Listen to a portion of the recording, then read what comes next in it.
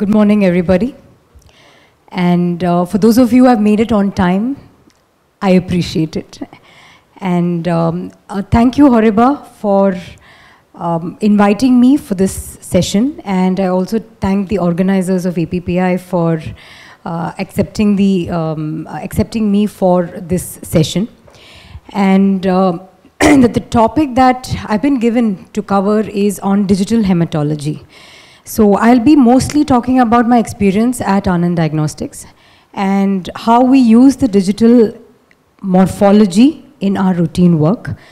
And just a quick question. How many of you all were there for Dr. Sujay's session yesterday morning? Okay, so you already have an idea of what we do. So that's almost similar to what he would have presented is what I'm going to talk about right now. Okay, the intent of the talk plan per se would be morphology, digital image analysis in hematology. What is it and how does it work? So all of you have an idea, right? Or is there, I mean, you all know what digital hematology is. Do you all have any experience with digital hematology? Do you all have any notions about it? Oh, I wouldn't want to let go of my microscope. Is that the first thing that comes to your mind? Yes, no? Do you want to talk to me? Do you like me? Do you not like me? What do you mean by digital? Yeah, so exactly. So I'm asking you, what do you mean by digital hematology? What do you know about, what do you think about digital hematology? Okay. On the computer rather than under the microscope. Yeah, so that's pretty much what, as he just mentioned, we are probably trying to see the images that we see under the microscope on the computer instead of under the microscope. So the thought would be why? I mean, why do it? What's wrong with the microscope? We have such good microscopes. We have the time. We, you know, why should we actually spend and make an effort to view it under the on the computer instead of the microscope? That would be the first thought, right? And I too had that. I think initially, I've been with Anand for about 8 years now. And about 3 years ago when Dr. Sujay and I were discussing and he said he's planning to get cellular vision. So the first thought that came to my mind was I didn't even know what cellular vision was at that time. And then when I browsed, I thought, okay, but why? You know, we have microscope. We are happy with microscope. Why would we want to view it on the computer? Is it going to add value? And of course, at that time, I did not get an answer because I wasn't using it. And then, of course, cellular vision came in and we started using it. And then, of course, my feelings towards the whole thing changed. And that's exactly what I'm going to tell you now. And how does it fit into the routine workflow and what are its benefits? So that will be pretty much what I'll be talking about in the next 20 to 30 minutes. We all know that peripheral blood smears, how many of us over here in this room report peripheral blood smears? Almost all of us, right? We know that in any hematpath lab, about 70 to 80% of our workload is CBCs and complete hemogram, and we know the challenges. It's a very basic test. Anybody and everybody asks for a CBC, irrespective of whether the patient has a leukemia or lymphoma, or the patient has just a fever, or the patient is here for a master health check. It could be just any reason, but then we get a CBC. And sometimes, and many times rather, we do not know, we do not have all the details of the patient. So when we're actually seeing a CBC, we don't know what the background is. We don't know what they're looking for, what they're asking for. We may be from a standalone lab, we may be in a hospital-based lab, or we may be based anywhere, but we may not always get the information that we want when we're seeing this CBC, which pretty much leaves us with the patient sample and us to crack the code, and that's not easy. And I know that all of you are with me on this. If the patient has thrombocytopenia, we do not know whether they're evaluating dengue, or the patient has always had thrombocytopenia as a part of some congenital or inherited macrothrombocytopenia, or the patient is on some chemotherapeutic drugs.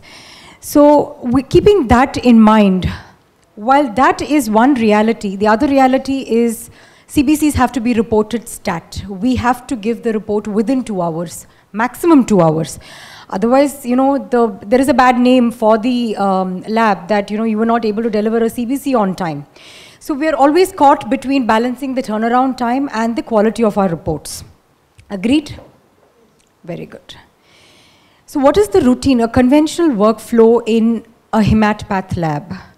If we have a 5-part cell counter, what happens typically is we run all the samples through the 5-part cell counter, or if it's a 3-part, then it's a 3-part. If it is a 5-part, then depending on the flags and our comfort level with the analyzer, we decide whether or not to make the smear based on some guidelines and slide review criteria. But if we don't have that, we have only a 3-part, then we have to make smears for all of them. And that could be 10 samples or 20 samples or even 200 samples, depending on the kind of workload that we have. So once the slides are made, we have to see them. Now, what do we do is we view them under the microscope. Typically, if we're looking at something that most of the cell counters will tell us what we have to look for. Are we looking at something abnormal in the RBCs? Are we looking at something abnormal in the WBCs or the platelets? So depending on the clues that we get on the cell counter, we pay attention to that particular aspect on the smear under the microscope. And many a time it is to do with WBCs, in which case we have to ideally do about 300, 400, 500 cell DC. How many of us actually do even 100 cell DC for every slide that we put under the microscope? Except for Dr. Parag. Okay, very good. We have a lot of them. So it's, while we have people like yourself doing the 100 cell DC, which is I think the best, it's the most accurate way of reporting. It is a challenge because again, we are faced with the workload and with the turnaround time. And also there is an issue of inter-observer variability. What I might find as a think as a monocyte, my colleague might think as a transformed lymphocyte, and I think that problem can never resolve on its own. So the idea is to bring in a certain level of automation at this step. Again, does it mean that we don't want the pathologist to report? No. Let me tell you at the beginning, and then I'll keep telling you till the end, that the pathologist has the same role to play till the end, even if we try to replace this microscope with an automated digital morphology analyzer. So how do we do that? What is this? Coming to the basic question of what is automated digital cell morphology analyzer is basically a software which is trained to read the smear. How does it happen is multiple images from the blood smears are captured, and the images are analyzed on an AI platform by the machine learning through deep neural network. And the analyzed results are available in the form of numerical data with images that can be viewed on a computer. Well, this is all very theoretical and it's all very engineer-like language, which is what it is. So we are in an AI world where a lot of things, including when we go on Facebook, we see that we try and shop for a particular type of commodity. And then whichever site you go, you find that commodity is kind of chasing you, whether it's a Fab India or whether it's some other product. Because again, it is through some kind of a learning mechanism. So while that is one thing that's happening, what we're using the artificial neural network is we are trying to recapitulate what happens with us as human beings. Our brain does a certain amount of work all the time. When we're seeing under the microscope, we're looking for certain things, we're analyzing it, and then we're reporting. So we're trying to recapitulate that model using a computer software. It has a hardware because we have to push the slides somewhere, and then it has a software which does the hard work of what our brain does. And the software is what uses the artificial neural network. And this is the CellaVision that we have in our lab. This is the hardware that you can see over here. This is the hardware that you can see. And we send the slides through this rack over here once it is stained.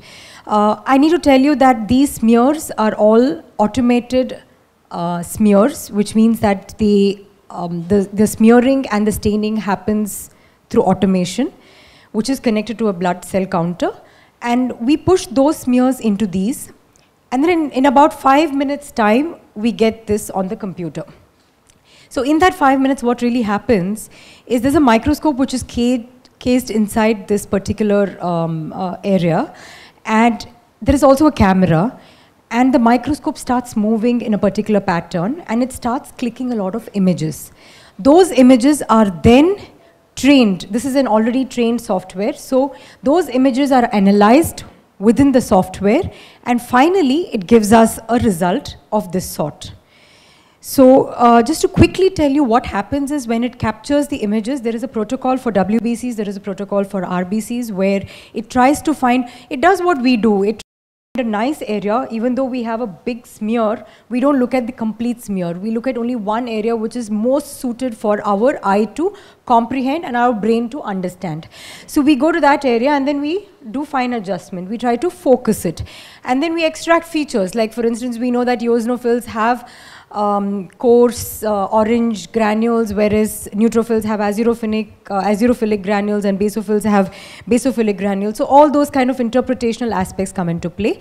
And then we classify using either a DC counter, or we just classify in our head as to how many of such cells we're seeing.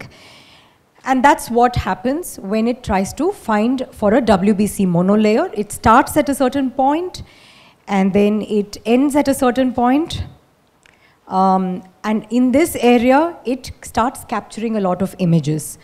While it is doing so, it also makes sure that it doesn't miss out the crucial area. So it follows a certain pattern. So there is a robotic mechanism which ensures that it starts at a certain point and ends at a certain point, so that all the WBCs in this area are captured. And then it extracts the features, which I just told you. It does so in 10x objective, in 60 times magnification, as well as under oil immersion. And then it starts focusing. So from blur to the most crisp images we have, it does what is called segmentation. That is, when the cell is in focus, a segmentation is performed and more than 300 features are calculated. And then it extracts based on certain features, which I just again mentioned to you. So this is the neural network that all of you may have at some point in time seen. I'm sorry about this. So what typically happens is different cells, the input goes into the neural network, and a lot of learning, machine learning happens, and finally we get the output. So this is how the WBC page looks on when I view it on my computer. So I get all the WBCs that have been clicked. I get a pre-classified or a classified pattern, which means that all the neutrophils go into one bucket, all the monocytes into another bucket, and eosinophils into another bucket. And in the left side of the panel, I find the entire list of WBCs, the number of cells that it has counted, and how many of each type it has counted, with an image for each of them. A similar thing happens for the RBCs as well, where RBCs again not only get captured, but they also get classified. Now, we know how many RBCs there are on a smear, so all of us don't always get to count the RBCs. And sometimes we need to give a grading of anisopoikilocytosis, and then what I might find is 2+, somebody else might think is 3+, and then there is no clear-cut system which we are able to follow. Rather, it's because there's a lot of subjectivity involved in it. So again, RBC analysis, similar thing happens. A lot of images are captured at different magnifications. I'll skip through this, but ultimately what you need to know is about 35 images are grabbed for the RBCs, and about 2,500 RBCs are analyzed. And what it gives us is this. Again, it chooses another area for RBCs where the RBCs are just touching each other so that there is no overlap, which is what we would also do when we view. And a decision tree is used for the RBC pre-characterization. And again, using the neural network, we get an RBC output like this. Now, RBCs can be viewed in two types of modes. One is you just see like how you see it under the smear. So we have the entire thing and we can do whatever we want. We can just decide to semi-quantify the anisopoikilocytosis. Or it gives us an RBC differential where each of the type, say it has extracted about 2,500 RBCs, it would have classified them based on its own intelligence of what it's learned into target cells and schistocytes, helmet cells and whatnot. And another beauty or an additional feature here is it also gives us a percentage of the 2,500 RBCs that have been captured, which is again objectifying the subjectivity that has all along existed. So we cannot fare worse than what we're doing in microscope. We can only fare the same or we can do better. That is what I'm trying to tell you over here. This is again a case where there are a lot of stomatocytes, and if you see here, I'm not sure if it's clear, but then stomatocytes have been flagged. And again, another view of the RBCs with a lot of stomatocytes. Again, you can see it in the context. Now, if I click only on stomatocytes, only the stomatocytes on that particular FOV shows up. And, or the same stomatocytes, I want to see it in the form of a group. So I can see it that way as well. So it just allows you to play around a little bit. And image quality, as I think most of you all would agree, is really good. So the chances of you not being happy with viewing on the computer is extremely low. So these are the things that it gives us an estimate of the size, it gives us an estimate of the shape and the inclusions of the RBCs as well. In all this, I need to tell you that whether it's WBCs or RBCs, the machine does make mistake. So it's not like the machine is always going to be accurate. But as a pathologist, for me, I'm not extremely worried about how well performing the machine is. I'm more interested in viewing the images in a certain manner so that everything is there in front of me, allowing me to use my discretion to report. So that is what ultimately is the aim of using this. And also, if you have some interesting images, you can always save it in a library, which can be used later, either for teaching purpose or maybe like a seminar like today. And this is how, so if I go to a schistocyte, like we know that schistocyte is a very, not very, but you know, a slightly controversial topic, because what I think is a schistocyte may not actually fit into the, we have guidelines for that. We have the ISLH guideline for how the schistocyte is supposed to be, you know, named and classified. It should be totally, it should not have a pallor at all, and it should have two sharp edges, mostly in the form of a helmet shape, and also they should be the predominant feature on the smear when we're looking at it. And in the context of schistocytes, when we see microspherocytes, we have to count them as a schistocyte. So these are a few things that I know about schistocytes. So we can always go to a cell library and see the reference cells. Like here is a reference for inclusions. And the grading of RBCs, we can set our own threshold. For instance, if I follow a certain guideline and I follow a certain journal for saying that this is a threshold for 1+ up to, you know, 10%, and then 10 to 15% is 2+, and 15 to 20% is 3+. I can set it back end in my software so that the gradation happens accordingly. Platelets, as of now, the version that we have does not have any kind of an artificial intelligence based analysis of platelets. It just gives us the number of platelets that there are in every grid. We have about 9 grids. We can just see how many platelets there are. I think if the cell counter is giving adequate number of platelets and the platelet histogram and the WBC histogram is fine, I wouldn't really worry about platelets so much. It's only when there is an abnormal flag for platelet, when the WBC histogram is abnormal, there is a suspected clump, there are suspected clumps or clots, that is when I think I would be worried about platelets. And I think this software doesn't really help in platelets, because we find that many times when there are fibrin clots and clumps, it sits right at the corner, and that doesn't get covered during the analysis. So there is a chance, especially if we haven't used a vacutainer system of collecting sample, the chances of having clumps and fibrin clots are high, and we could be missing it if we view it under the on the computer. So I think that way, for all platelet counts of thrombocytopenia with abnormal flags, we do view the smear under the microscope. So the same workflow, I have tried to replace to a large extent with the digital morphology analyzer.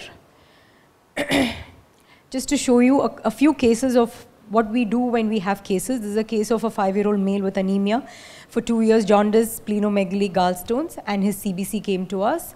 This is how the CBC looked. There was a chronic hemolysis with reticulocytosis, and the MCHC was on the borderline high.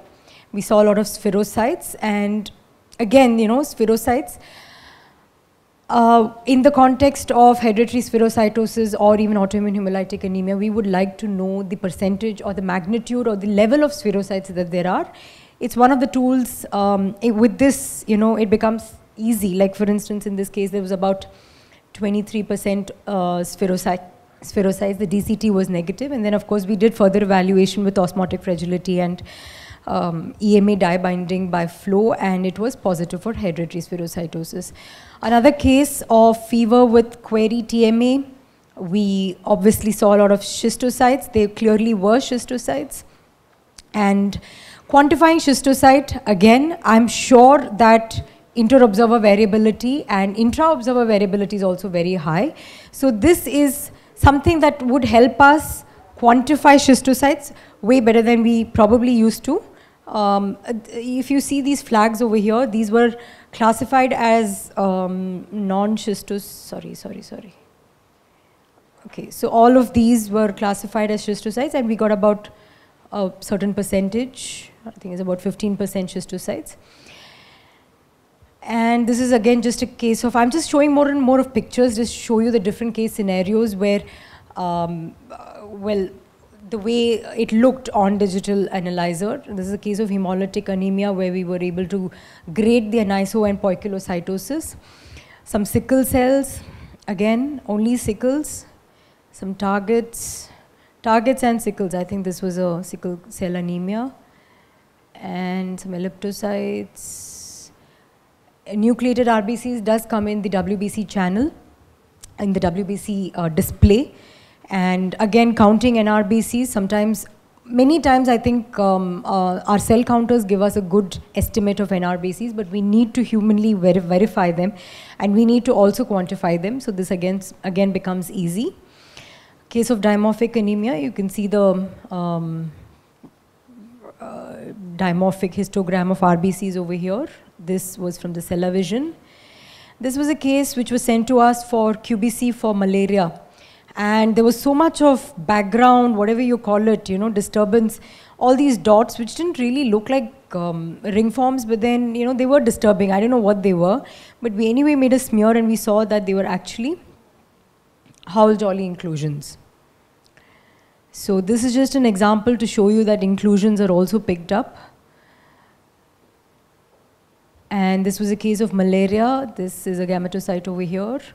Some transformed lymphocytes. All of these are gametocytes, except I think maybe one giant plate here. The remaining are all gametocytes, which were classified as misclassified or wrongly classified by the analyzer as a giant platelet.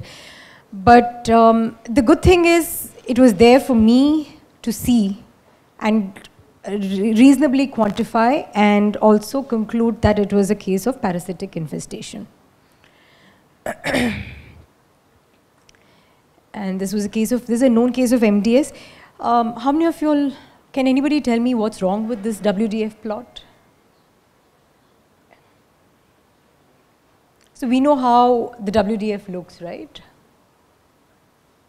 Can somebody tell me something that looks a little abnormal over here? Sir, you tell me. This neutrophils has shifted one log to the left. So if the neutrophils has shifted to the left, are we inclined to think that they're hypogranular? Yes? So this is a case of MDS, with a known case of MDS. We see the washed out appearance of the cytoplasm of the neutrophils. There was also an occasional, there was just like one blast on that particular smear, and some inclusion like, I don't know if these are Shediac Higashi granule or whatever, I don't know, some inclusion. And the patient also had stomatocytes. She's 89 years old. Her sample keeps coming to us every month for a blast count and morphology review. She's on drugs. I think maybe her stomatocytes is as a result of some drug-induced change. This is a case of hemolytic anemia. Of course, fever and hemolytic anemia for evaluation. It was a case of leukemia with some OR rods. It was clearly an AML, which was non-M3. We did immunophenotyping. And another case, again, can anyone tell me something over here? I'm not even sure if you're all listening to me. Yeah. Yeah, okay, very good. Thank you. So tell me what's wrong with this WDF plot?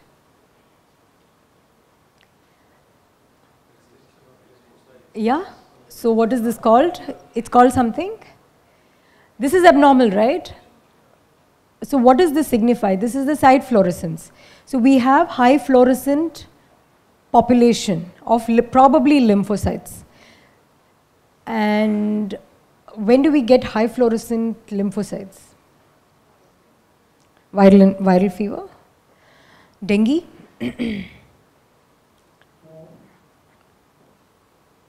So this was, these are just a few cases.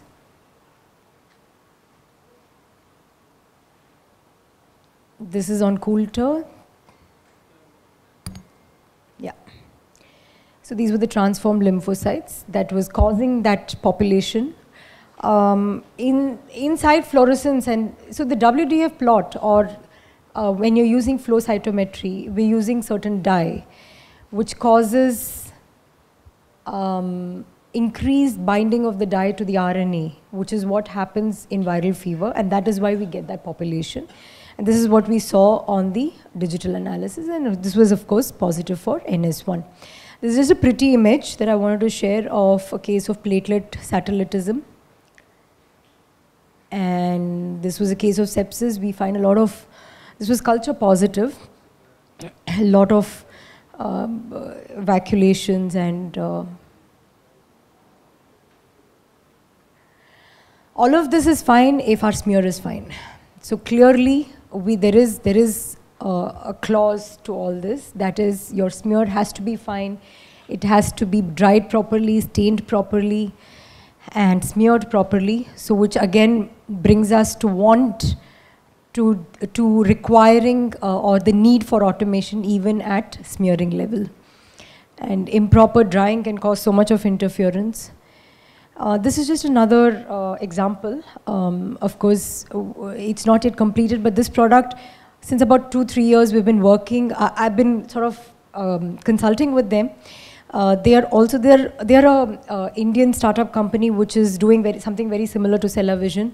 And here also we've done a lot of correlation studies, and I think maybe in a few months' time we'll have this product out, something that is affordable by most labs. I think that's one more thing that people need to think about, is not every lab is going to, while we sell this so much in terms of our, conceptually sell this so much, it should be affordable for everybody to be able to use it, and I think that is the ground reality. This is just to show you that there are upcoming products of similar sort in the Indian market, and it's also doing really well. It's the same thing. I don't want to repeat myself, but just to tell you that using the technology, if we have people kind of working on this, and if labs start using them, I think it would definitely be the way forward. And why is it useful? I mean, finally, I'm convinced that it's useful because the quality of images allows me to report quickly. So everything, all my 100 WBCs or 200 WBCs that I want are in front of me. The NRBCs, I'm sorry, the RBCs, the platelets, everything is in front of me. The cell counter, histograms and the scatter plots are in front of me. So I don't have to really spend too much time and effort reviewing every smear. And also it allows us to kind of discuss amongst each others, whether it's the colleagues, my colleagues, or with even the technologists. It acts as a teaching tool. And if it's a 3-part hematology analyzer, which many people have, it could, it could be much more useful as like an augmentation tool. And remote access is again one advantage of this. And inter and intra-laboratory collaboration can be better. I think that is what Dr. Prakash will be taking you through. And archive of images for later use and traceability of results at individual cell level. Now, we have body fluid analysis mode also on this. Thank you.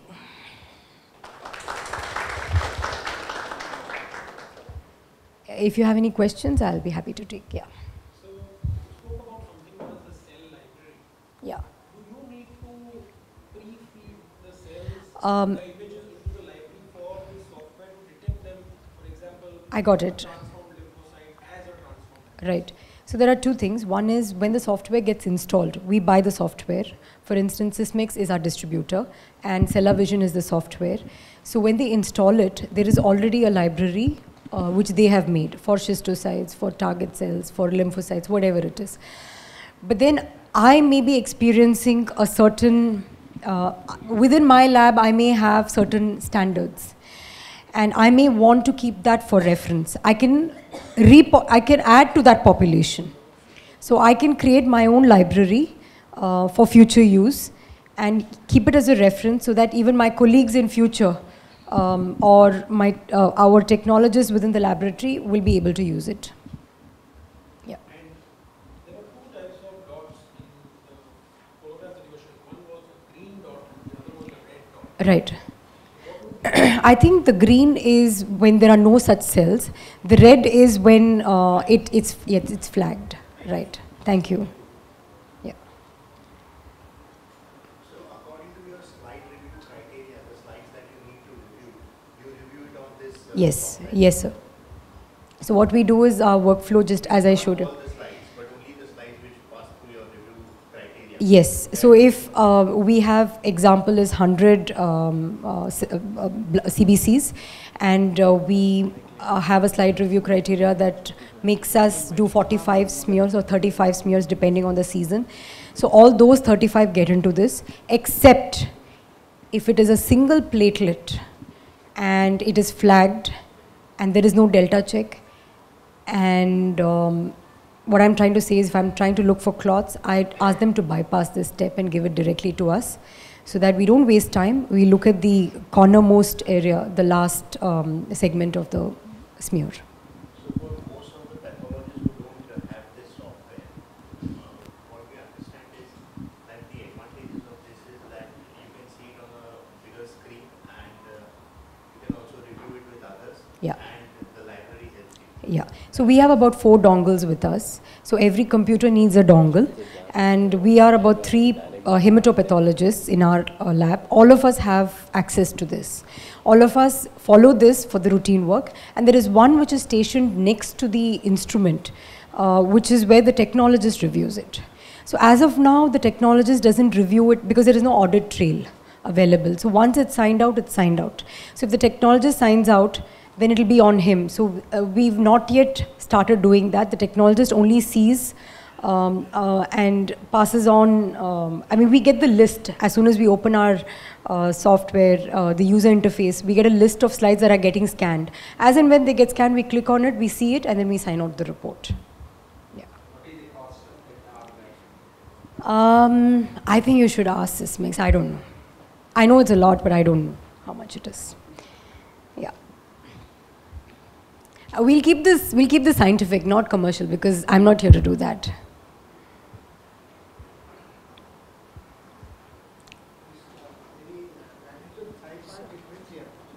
Interpretation of it. Sir, a cell counter works either based on impedance or flow cytometry. So there is a certain principle. The principle of this and that are different. A cell counter has its role. It will continue to have its role. If we are smart enough to use all the information that a cell counter gives, then we are smart. And the next step is we will still have the 10% or 20% or 30% of the slides that need to be seen as a pathologist. That is where this comes into picture. Yeah, only if you use this 5-part differential, Yeah. how you pick up those cases which need to be... So I think Dr. Parag will talk more about it, but different analyzers, you have to understand your machine. If I have a coulter, I have to understand my coulter in and out. I have to understand my Sysmex in and out. I have to understand my Horiba in and out. Each of them all of them are capable of giving you a lot of information. It's a question of whether you're learning them, you're learning your machine. Because what I would talk about, now I spoke about WDF plot, which was Sysmex. But I don't expect people who don't use Sysmex to know it. However, if you are using Sysmex, you better know it. Because you are otherwise not going to know what you have to look for on a smear. It's as simple as that. It's giving you clues, it's giving you information. You have to be have a relationship with your analyzer enough to know what clues to look for on the smear. It's as simple. If a malaria parasite, many people keep saying, oh, you know, this doesn't give malaria parasite. Every machine on WBC histogram will give you some information on malaria. It's only up to you whether you want to see it, note it, remember it, and then use it the next time. Thank you. Thank you. Thank you, sir.